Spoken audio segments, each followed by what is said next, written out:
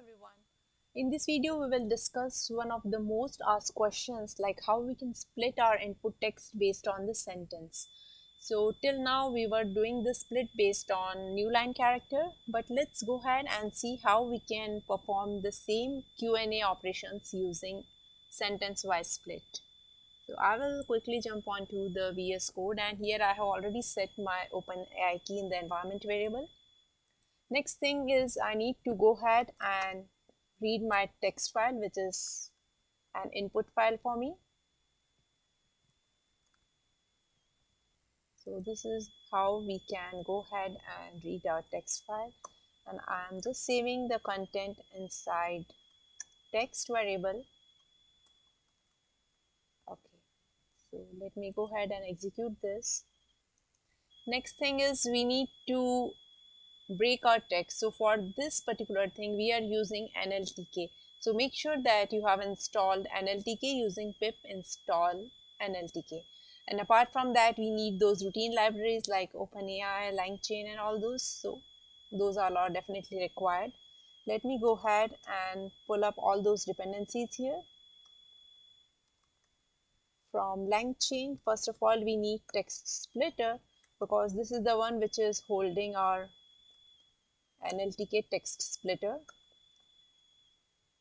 And then I will use the same NLTK text splitter and will let me pull in that one here, and this will take chunk size as the first parameter. So depending on your data you can decide what is your chunk size. I'm just going ahead with 100. Then I need to grab this inside my docs variable because we are going to construct the documents out of it. So we'll say NLTK text splitter dot create documents, and inside this it takes a list as a parameter, so we will just pass in our text in the form of list. Okay, so let me go ahead and execute this. Cool, so let's see what is inside the documents. You can see that the 3 documents are constructed based on the input data, and if you will see the end part. So here each and every document must be ending with a complete sentence. So it's not like that some of the portions of your sentence is part of one document and rest is in another. It's not going to be like that. So this is what we are doing here. So you can see that here also this sentence got truncated at the dot, and same here. It means each and every file is containing full sentences. Okay, so now this is one way to validate. Let's say you want to see how sentences are actually broken up. So what you can do here is I can probably show you here itself. So let's create a variable text and we'll say text splitter NLTK text splitter dot split text, and inside this I will be passing this, and we'll go ahead and print this text variable. So instead of creating text, create documents, if you are doing split text, then you will see how the text is actually broken. So this is your first sentence, then you have another sentence here. So after every sentence you will see a /n.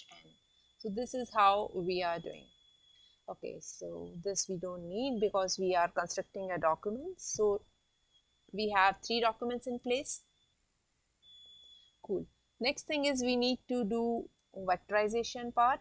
So let's go ahead and import all the required packages once again. I think I should copy this LangChain word because we will be needing it again and again. And then we'll say LangChain dot embeddings dot OpenAI, and from here we need OpenAI embeddings. Okay.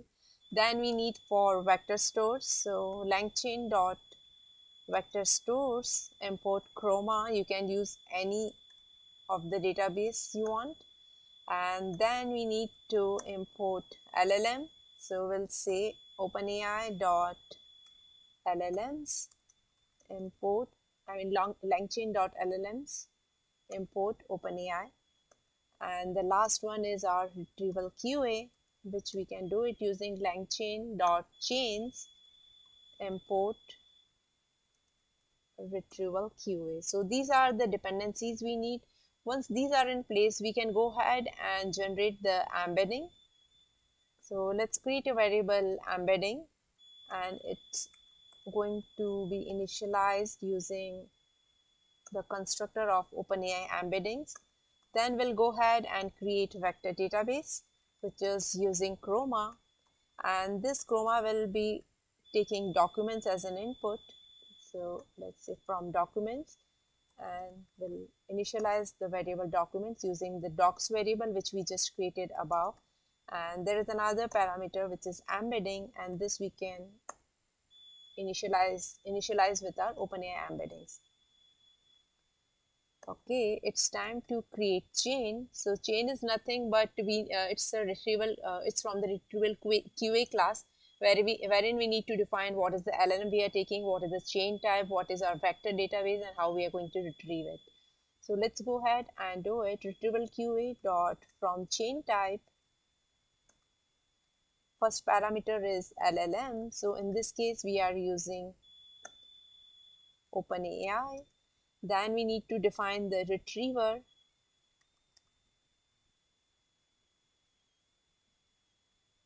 which is our vector DB as retriever. Then we need to mention the chain type, which is stuff in this case. Okay, let me quickly execute this cell and make sure that nothing is wrong.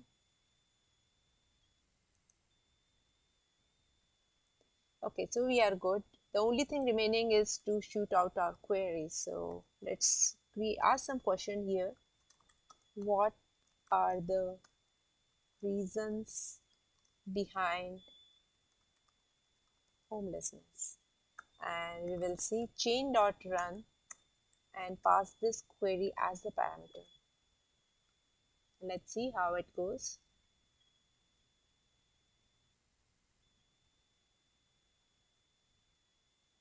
Okay, the reasons behind homelessness vary for each individual and can include personal choice, poverty, substance abuse, and all these. So all these are the details which are coming from these three documents. So nothing is coming from outside.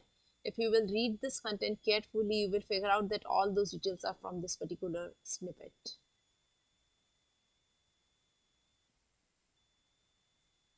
Here are those.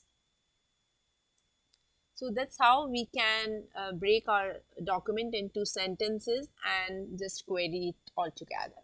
I hope you enjoyed playing with NLTK, and thanks for watching.